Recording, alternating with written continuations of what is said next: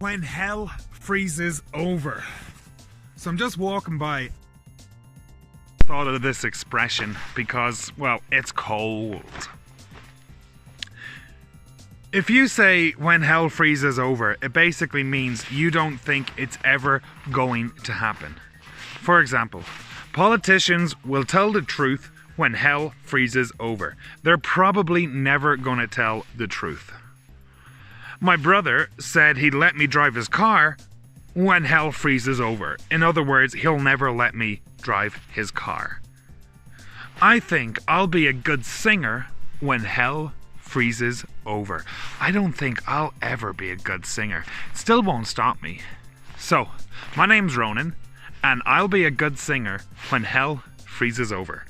What will you be good at when hell freezes over? Let me know. To twist a person's arm. If you twist a person's arm, you convince them to do something. Maybe you didn't want to do it, and then somebody told you how good it was, so you decided to do it. Well, that person twisted your arm. For example, my friend Jerry, you can't twist his arm. Once he makes a decision, that's it. He's not changing his mind. Oh my God, why did I let John twist my arm into drinking 6 shots of tequila? That was a bad mistake. Now I'm hungover. So, to twist a person's arm is to convince them to do something. Check out my examples. Can you make any of your own examples with the phrase to twist your arm? Up in the air. So, I was meant to leave this place this morning, but it snowed a lot, like 20 centimeters a lot.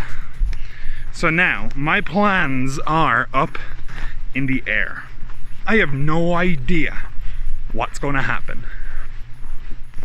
If your plans are up in the air, if your plans go up in the air, it means you have no idea what's going to happen because they changed, because something else like the weather happened.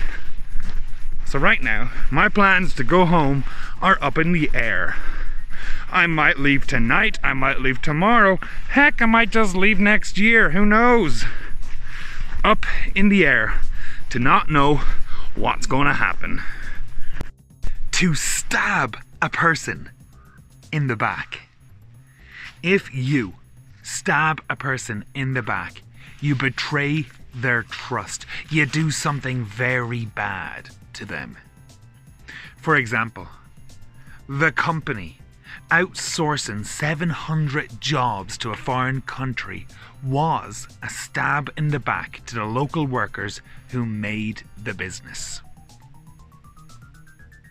If a person stabs you in the back, don't trust them ever again.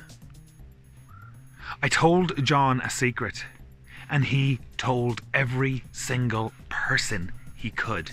He stabbed me in the back.